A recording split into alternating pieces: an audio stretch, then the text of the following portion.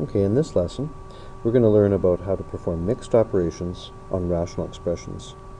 This includes things like exponents, dividing, multiplying, addition, subtraction, which we use BEDMAS to help remember the order of operations for.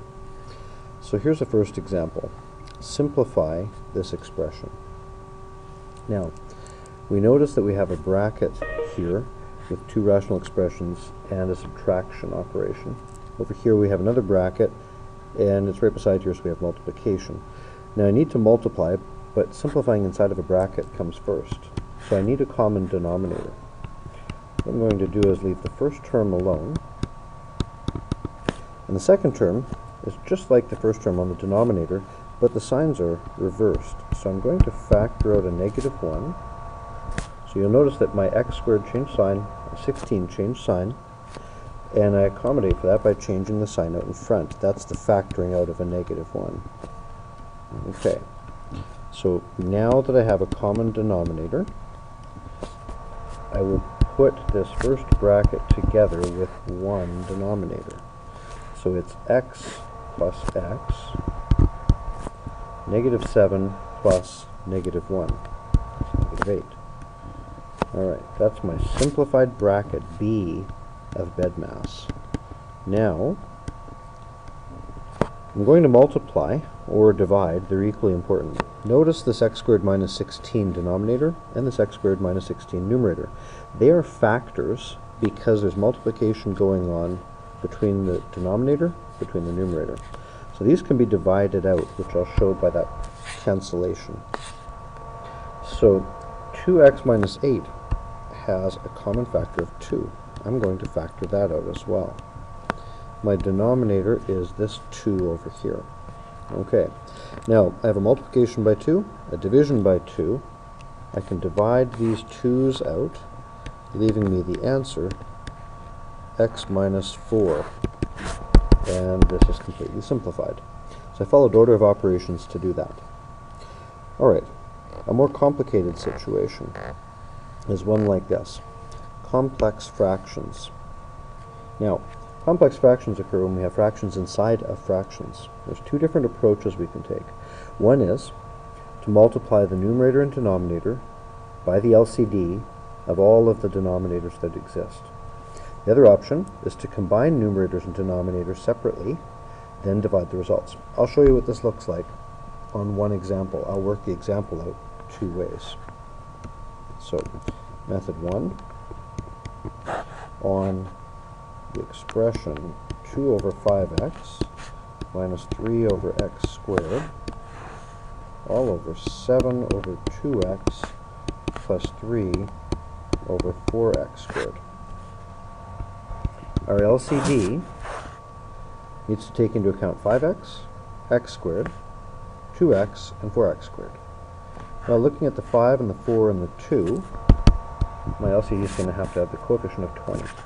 Looking at x and x squared, I'm going to need x squared. So I multiply by 20x squared on the numerator and on the denominator. Now the numerator, that's going to multiply onto this rational expression and onto this rational expression. Let's do that and see what that looks like. So I'm going to have 2 times 20x squared over 5x, and I'm going to have 3 times 20x squared over x squared. That's my numerator. Now I'm showing lots of work, more than what I would normally write down, just to make it really clear for you.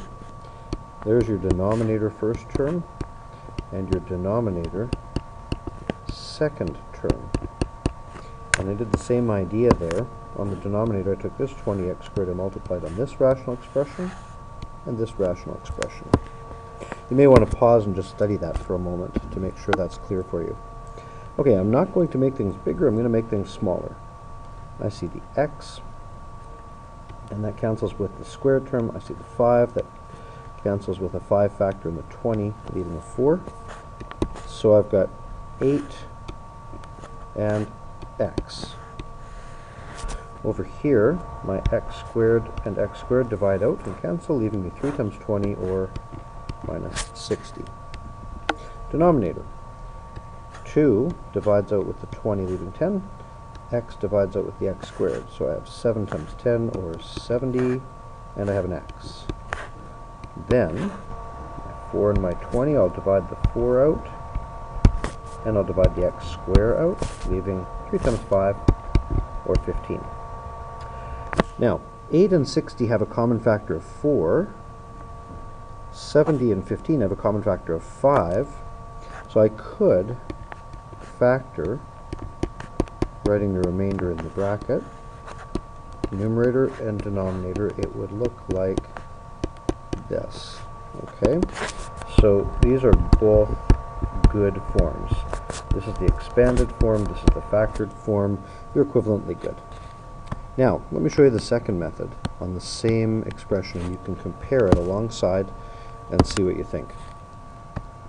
So I start with 2 over 5x minus 3 over x squared, 7 over 2x, and 3 over 4x squared. Okay, so I'm going to find a common denominator here. Time for class soon. LCD of 5x squared, LCD of 4x squared. So this multiplies by x. The second one multiplies by 5. That's in order to get my LCD. Now this denominator needs 2x to make the LCD, and the second term is fine. It has 4x squared. Alright. First term on the numerator, 2x squared. Let me rewrite that. 2x squared. Second term is minus 15, and let me observe that they both have 5x squared LCD, and I'll just save a step. There's my numerator. My denominator's already got the 4x squared, so let's write that down. And I have 4 times 2x, 14x, plus 3. Okay. What I do now when I have division of these fractions is I write it as multiplication of the reciprocal. So I change the denominator to its reciprocal. Let's cancel out the common x squared factor, leaving me with 4 bracket 2x minus 15 and 5 bracket 14x plus 3, which is identical to what I just got. You can judge which type that you like better. They're both reasonable methods of solving. Good luck.